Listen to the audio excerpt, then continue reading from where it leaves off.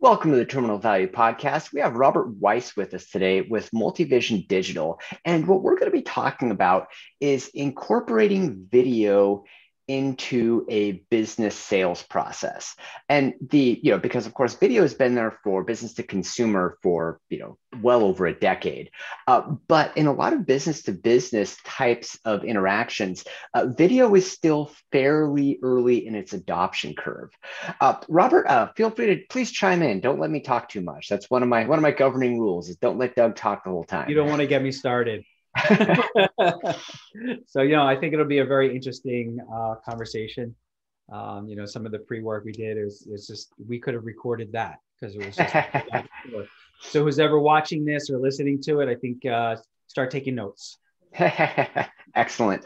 Well, and because one of the things we were talking about in the our pre-conversation is how is just sort of the evolution of video in terms of just in terms of kind of the sales process. Because of course, right, when you're talking business to business, right, everybody uses email. A lot of people get leads online. A lot of people do either ads or posts on LinkedIn.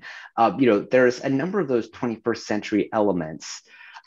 But one of the things that, but like video marketing, it feels like there is a way to incorporate that into sales funnels that is more sophisticated than is being done right now. Just because at least what I see in a lot of cases is, for example, you'll have a YouTube channel, there'll be like, say, a few brand promo. I'm thinking specifically in the business to business space, because I think that's where there's the most room kind of the most room for improvement with video, because in the business to consumer space, people are already on the bandwagon. I mean, and because it's a medium that video serves really well, right? It's you're trying to get a broad audience to pay attention to something. So splashing out a whole bunch of videos makes sense. In the case of like a business to business, you have, say, a CEO or a CFO or a division vice president who is your decision maker. And so what you're trying to do is you're trying to isolate a very small niche of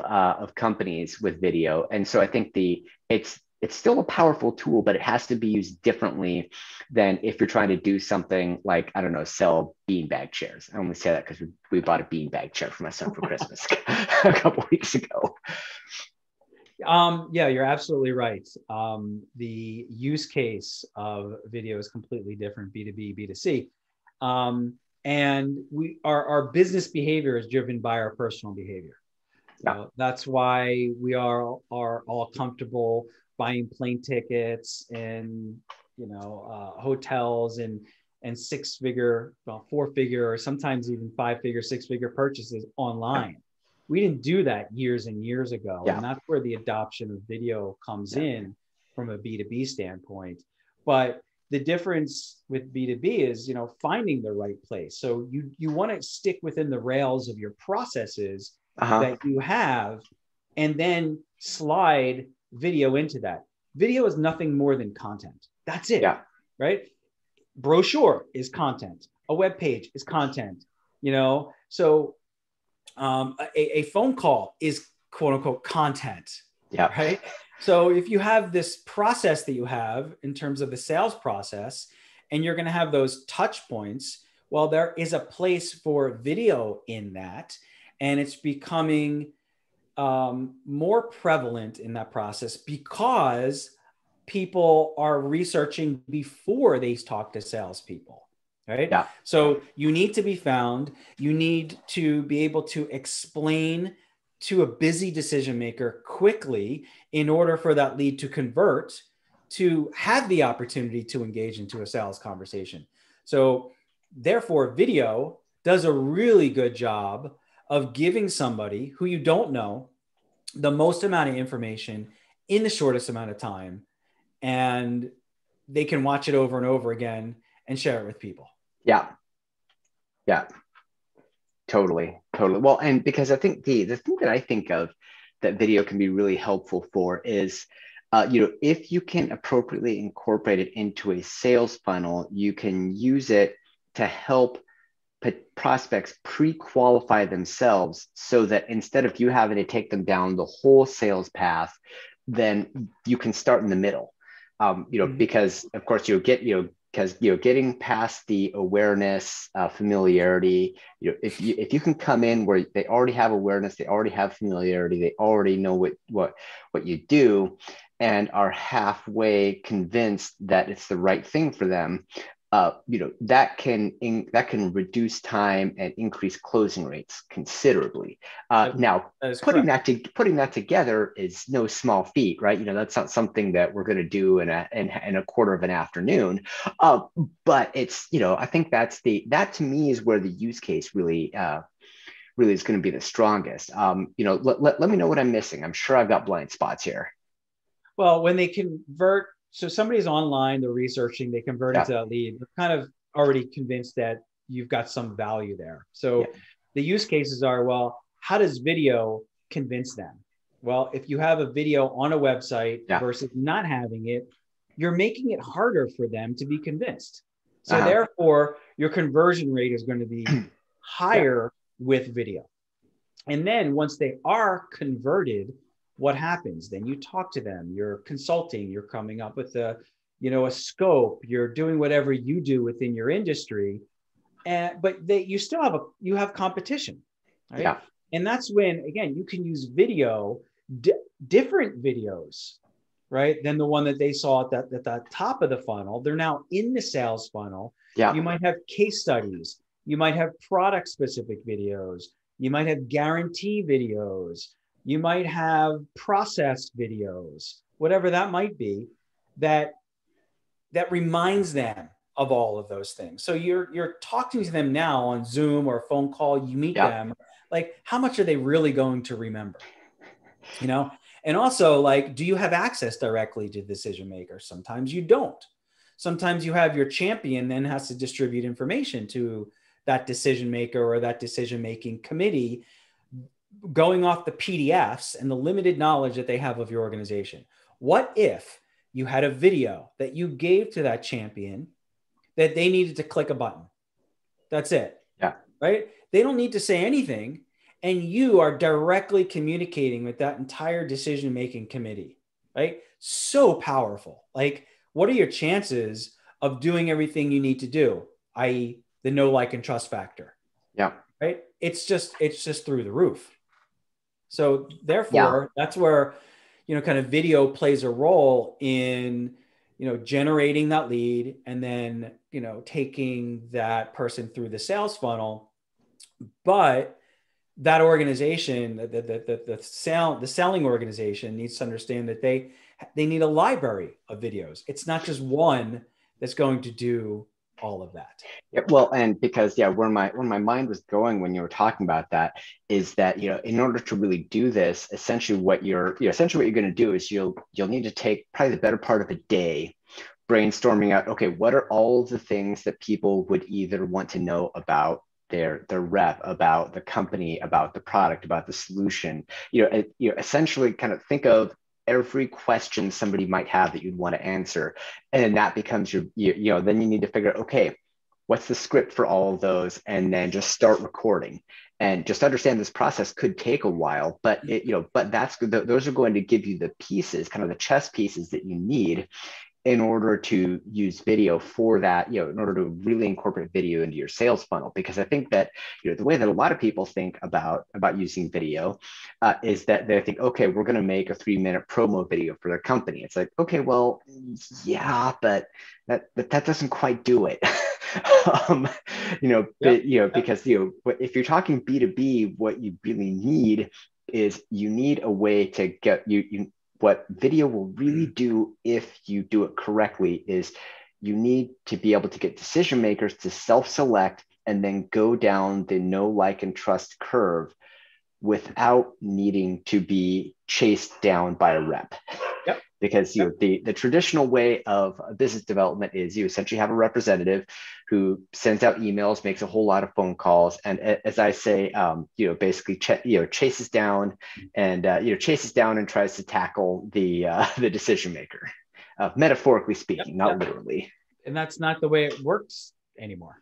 Yeah, right? You that's, know, well, I'm sure, well, I know for a fact there are organizations still doing it that way, but that's not the way, that's not best practice uh-huh, anymore. yeah. That's very much an 80s, 90s way of Yeah, doing but you know what? things. I think if we really, okay, look at it on an aggregate level, you have organizations doing both. Like they understand to some extent that they need the digital channel to generate Yeah, leads, but they still have, salespeople doing some traditional stuff. yeah, So how do you bridge that? And it comes to this stuff. There's many ways to do that, but this podcast today is about video. So yeah, we're going to stay focused on video, right? So what you said is writing down all the questions yeah. that a prospect would have versus that company overview video, right? Now let's Uh-huh. just think about those two things, because I have this conversation all the time Yeah. We with probably have it companies that almost come to daily. me, Yeah. of like, oh yeah, we want to do a video that talks about us and shows about us and about us. I'm like, okay, that's great, but that gives you one video that is about you versus coming up with a plan to utilize that budget and maybe create 10 videos that are FAQ, question and answer videos that your customers actually care about, and they're out searching for those solutions to those problems, right? Yeah. So I'm not saying you still need to do that corporate overview video, but if you're like getting started, or SEO or content creation is part of your strategy, what would you rather have? 10 or one, Well, right? and one of the things I keep thinking too is that was it it's dated now, but I think there was just there's a extremely successful sales letter for a video sales letter for an a popular investment newsletter.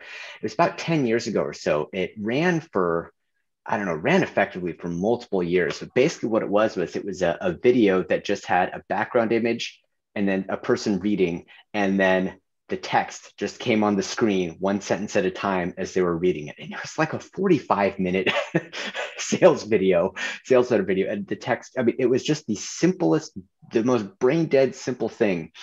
But it converted like crazy. And so I think that's the other thing too, is that there's a tendency to want to make everything flashy, but ultimately you have to go with what converts. Yeah, exactly. Now, that being said, if you're a professional organization, it Yeah. should be professional. Correct. Flashy, professional, and not quality are three different things, right? So, Yeah. I literally had an email yesterday, I was going to say last night, with a marketing consultant whose client is a very large financial services Huh? company. And they have their some YouTube videos of their top executives looking down. The quality's crap. It's on Zoom. And I said to them, like, there's a better way to do that, right? And he's like, well, we kind of don't want it to be that nice. I'm like, again, you can have it still be quality and professional, but not that nice. It doesn't need to be overly Yeah. produced. But we're talking like, the CEO of a $2 billion company, it doesn't reflect. And I said to Yeah. him, they would never have a brochure like that. They would never show up a meeting like that, right? They would never have a trade show booth that was not so nice. Yeah. Why is that okay with video? Well, and I mean, and the thing is, especially because if you're doing, say, where you have, like, say, if you're doing, like, say, just a person to camera type of video, sort of similar to like what we're doing, it's really not that complicated to produce a decent video. It's like, number one is, make sure that you try to have as many distractions as you can away. Number two, make sure you have a light so that the person doesn't have weird shadows on their face. And number three is make sure that you look at the camera, because Yeah. what a lot of people do, especially in Zoom, is they'll look at the person's image that they're talking to, not necessarily at the camera. So their eyes will look like they're reading a book that's underneath the screen. Yeah, Uh-huh. Uh-huh.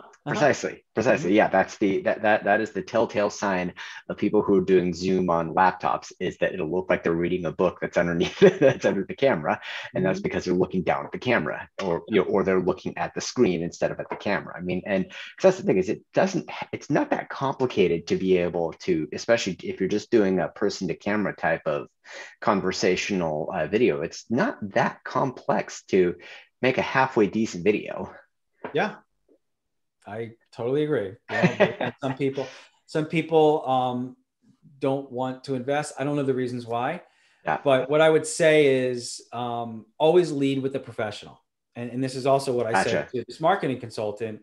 Like, it's okay to have lesser than good quality video, as Uh-huh. long as you have the majority of the stuff out there is high quality. Yes, Yeah. people are forgiving. And that's what they said, right? And so people are forgiving, yes, but make sure that you have good stuff out there if you're a professional organization. And then if you got one or two pieces that are like off the cuff, not so great, then that's okay. Like for Yeah. us, we're a video marketing company, so we need to have good stuff. But I also have stuff like that I've done on my phone at a trade show or something like that that's not the highest end quality. That's okay, because I've got a ton of other great stuff out there that people can see. That's not me. The other stuff is me. Well, and at least the way that I would think would probably be optimal to mix that up would be that, if you are incorporating video into your sales funnel, then that's something that you really want to have pretty sharp. On the other hand, if you have something, say that you're posting up on LinkedIn, or say you end up putting it like someplace like Instagram or TikTok or whatever, I don't think it's, I don't think the bar needs to be set as high. But if you're trying to bring people down the know, like, and trust path to where they decide they want to do business with your business, Yeah. that should be something that you've thought of in advance. That is not something where you want to be shooting from the hip. Yep.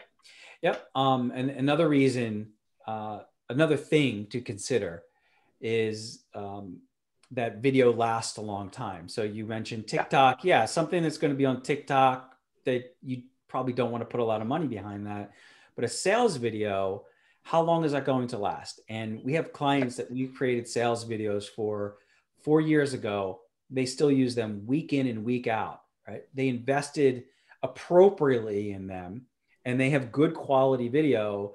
And it's not just the look of the video, but there's a lot that goes into a quality video that you will never ever see. The pre-production and the planning, the framing, like you said, to kind of make things nice in the background. Those are things that we all take for granted because we watch TV that's perfect.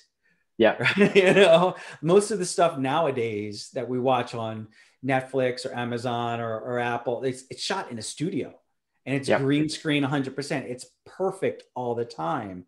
So there's a lot that goes into making a good looking video, and to make the right investment in a sales video that you'll pay or invest today, but it's like the gift that keeps on giving, because literally you can use that sales video for the next 3 to 4 to 5 years potentially. Well, and the way that I would think about, especially some of these sales videos, is similar to some of the old school long form sales letters. And now I'm going to be dating myself here, but like I've gone on to his website, well, actually his son's website, and read some of the old Gary Halbert sales letters, and some of these things converted for like 5-10 years. Basically where they would just print them up, fold them up, put them in letters, send them out, and then people would mail in money. And it's like really, really well written sales letters or really well done sales videos can convert for a disturbingly long time. Yes, exactly. Yep. Yep. And I'm sure there was a lot of thought that went into that sales letter. Oh, absolutely. Absolutely. Yeah. Well, and exactly. Because and let me tell you, the people who are good at writing those sales letters, they don't just sit down and do it. There's a lot of pre-planning that goes in. There's multiple edit versions. They'll send out, they'll split test. There's a lot of work that goes into making these things really consistently high converting. Mm-hmm. Yep. Agreed.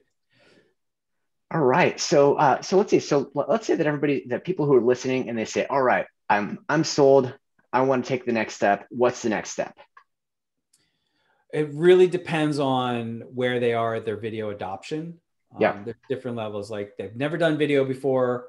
I've done some video, or I've done a lot of video, but I need a strategy, right? Yeah. So we have those three personas: getting started, doubling down, or need a strategy. Really depends kind of where you are on that adoption curve. But what I would say is that if you're at a 0, right? It's a great time to get to a 1, 2, or a 3. If you're at 3 or 4, it's a great time to get to a 5 or a 6. And if you're at a 6, 7, 8, it's a great time to really hone a strategy to make sure that you are consistent and then get up to a 9 or a 10. So that's kind of where I would say with, to respond to that. Gotcha. All right. Well, where can people go to learn more, to either connect with you, your company, or to just dive deeper into the rabbit hole? Yeah. Multivision Digital, our website. There's a ton of thought leadership stuff there. There's tons of portfolio sections that you could check out, and our contact information is at the top of the page. So reach out, call me, email me, fill out a form. Happy to spend some time just advising and answering some questions. Video is so much of a professional service. The cameras and our equipment are really just how we execute, on the professional service. So happy to, again, spend some time giving ideas, bouncing some things around with people. Gotcha. Well, that's great to hear, everybody. That let's see, multivisiondigital.com. I assume it's .com. Okay. Yes. Multivisiondigital.com. And Robert, really appreciate your time today. Thank you very much, and hope everybody got some good value out of it. All right. Thanks. Thank you for listening to the Terminal Value Podcast. Share it with your friends by sending them to terminalvaluepodcast.com. For more information, please visit businessoflifellc.com for full access to Doug's products and services.